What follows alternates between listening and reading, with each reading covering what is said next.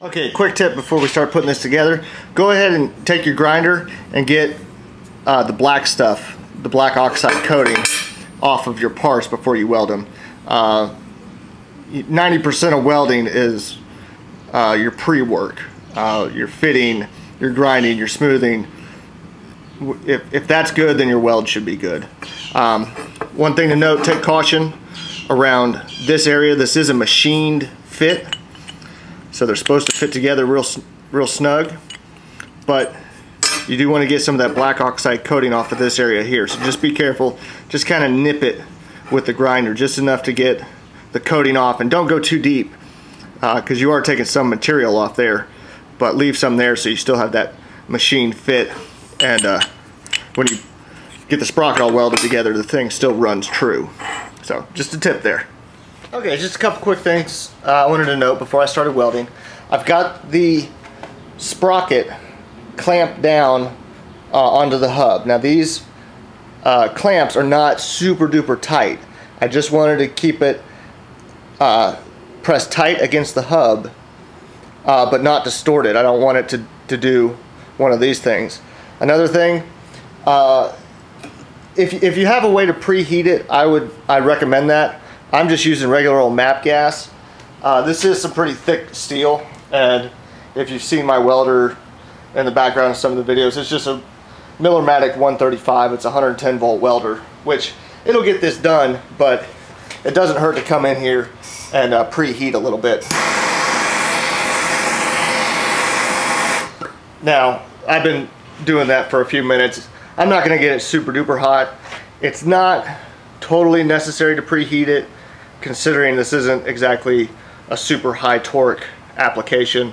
The welder should be able to get enough heat in there that you'll get good penetration on your weld, and you won't have any problems with that. But if you have a way, if you have even just a propane torch, get in there and heat this up a little bit. You could even go and put it in the oven. You know, just turn the oven on to 250, 300, something like that. Put it in there for about 10 minutes, and then bring it out and weld it. But it's not absolutely super necessary to preheat it. But if you have a way to do it, then I recommend doing it. Okay, so I got 4 good tacks on the hub and sprocket assembly, and I moved the clamp just there in the center just to hold my workpiece in place. I got it clamped to this thick piece of 1/4 inch with my ground cable, and so now I just need to come in here and weld. So I'll do that, and then come back and take another video. Alright, here we have the sprocket all finished welded. You can see the preheating did a whole lot of good, actually. We got a real nice flat, just barely sort of convex weld. So, and you can see the heat index here on the inside of the hub. And you can just see right in this area, this is where I started my weld and went around. I had to stop a couple times. But right in there, you can see the weld is just a little bit cold.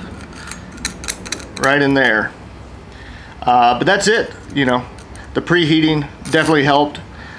So if you have the means to do it, then I recommend doing it. But it's not totally necessary, but it definitely helps a lot. So we'll wait for this to cool off a little bit, and then we'll get it mounted on the bike. Okay, and here you can see I got the sprocket all finished. It's nice and cooled down now.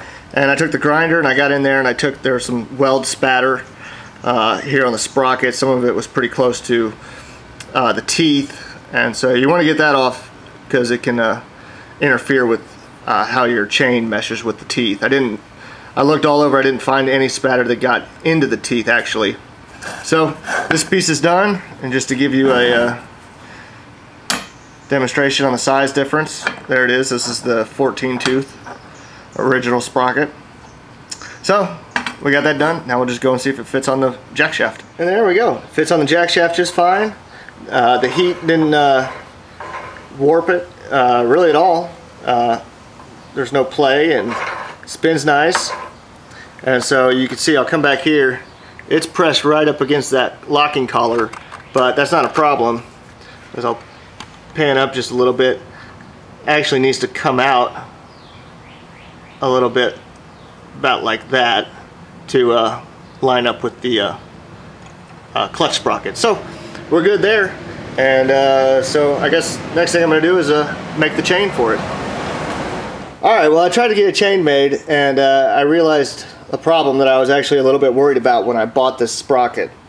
This is a number 40, it takes a number 40 chain. This is a number 41 chain. They're kind of interchangeable.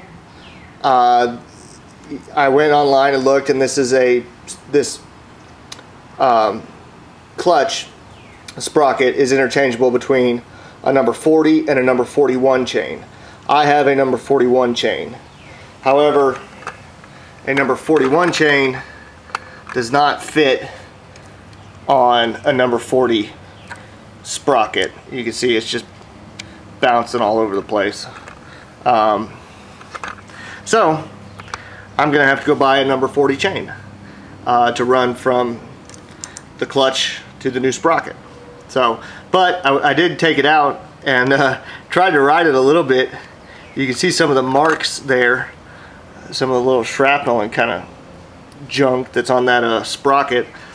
And actually, and this chain was, you know, skipping around a lot, and it still actually pulled pretty good, believe it or not, even with the chain kind of slipping like that. It was a noticeable reduction, so I'm excited to see what happens when I actually get the right chain on there. So, but that's for another day. The stores are closed, and so I'll have to go tomorrow or Saturday or something.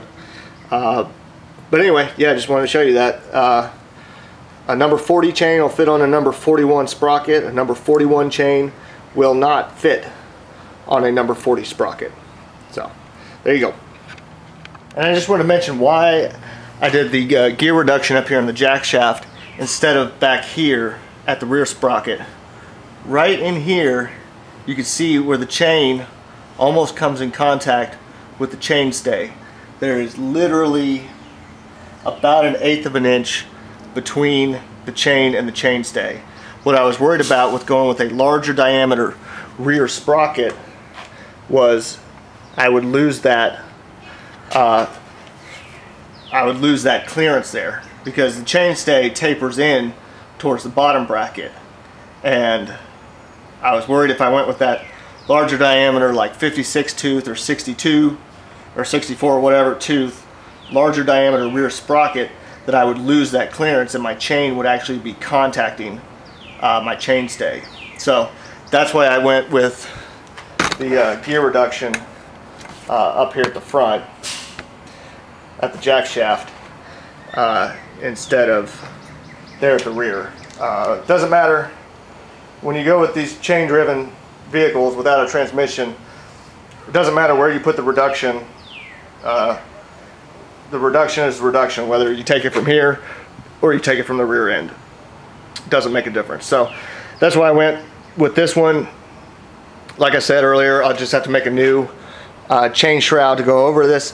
I picked this sprocket because it's almost the same diameter as the clutch, in which case I just use that 4-inch piece of exhaust tubing that I used before to make the curve around the clutch.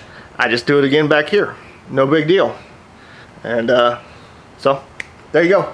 I'll have to get a new chain, but that's for another day. So keep watching. I've gotten some new subscribers lately, and I appreciate y'all subscribing to my videos.